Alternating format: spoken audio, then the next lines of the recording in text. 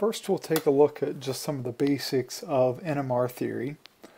NMR is short for nuclear magnetic resonance, and it's a form of spectroscopy, similar to what we've talked about with IR spectroscopy and UV-Vis spectroscopy. And just keep in mind, spectroscopy is the interaction of matter with energy. Now, NMR uses a very low energy radiation from the radio frequency region of the electromagnetic spectrum.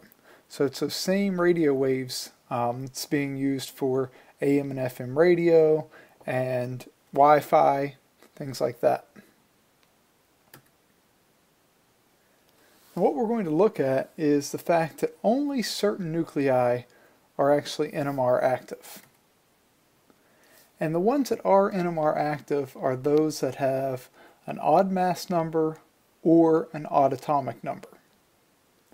And these nuclei possess a special property known as nuclear spin.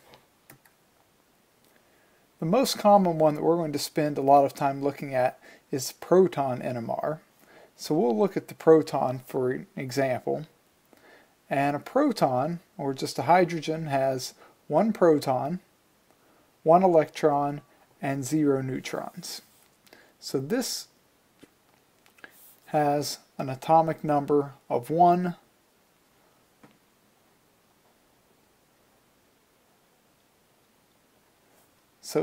which is odd, therefore it does possess nuclear spin. Now, nuclear spin has two states. We have plus 1/2 and minus 1/2. The positive 1/2 spin state is known as the alpha state. The negative 1/2 spin state is known as the beta state.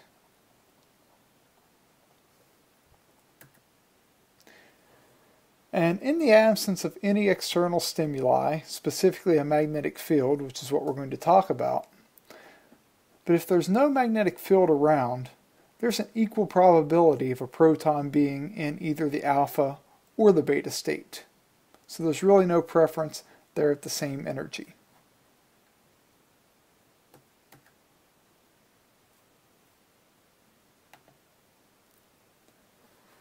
So now let's think of a proton as almost being like a small bar magnet.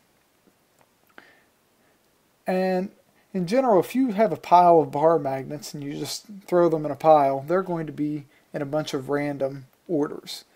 That's what we're representing here by these 6 hydrogens. You can see that they're all pointing in different directions, very, very random.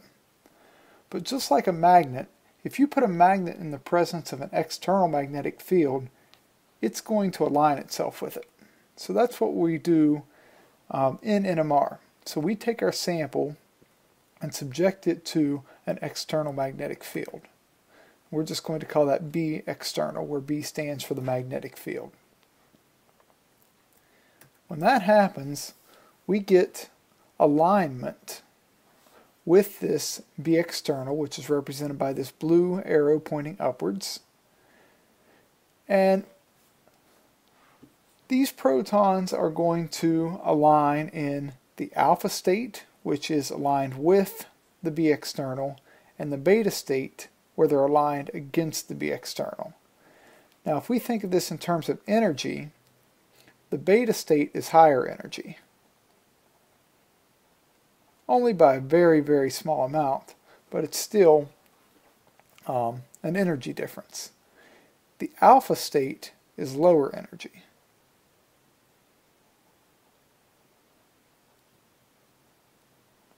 Now, what that means, if it's lower in energy, more of our protons are going to align itself in that lower energy state. So that's why we have more present in the alpha state.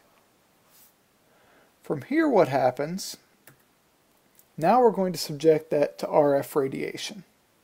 So there's an RF generator connected to the NMR instrument, and it sends these electromagnetic waves through the sample. And what's going to happen is when the right energy is hit hits a certain proton, it will promote it from the alpha state up to the beta state. So we can consider that sort of an excited state for that particular proton. Now it's not going to stay like this forever, because what happens is after that energy is taken away, this proton that is in this higher energy beta state, it's going to relax back down to the alpha state where it started. During that relaxation, we get back to where we start, but that relaxation generates an NMR signal. So it's when that proton comes back down from the excited state that a signal is generated on the NMR spectrum. Now if we think about a molecule, and we'll talk about this a little bit later, but every distinct proton in a molecule exists in its own distinct chemical environment. And therefore it requires a different radio frequency to cause excitation from the alpha to a beta state. So we'll look in just a minute at this compound. Now it's very easy to tell that we have a carboxylic acid proton and an alkyne proton. They're in very different chemical environments, so each of these protons is going to be excited by a different RF frequency. That means those different frequencies are going to result in different NMR signals. So this compound is going to show 2 NMR signals.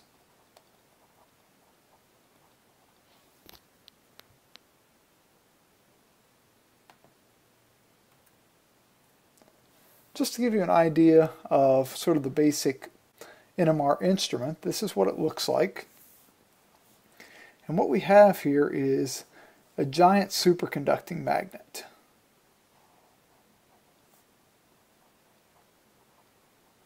And that's what's creating the external magnetic field. And then down inside of this instrument is where you put the sample. So this magnetic field is actually rotating, or is actually going around your sample. Down here at the bottom, coming up into the instrument, is the probe. And what that probe does is it's what subjects the sample to RF frequencies.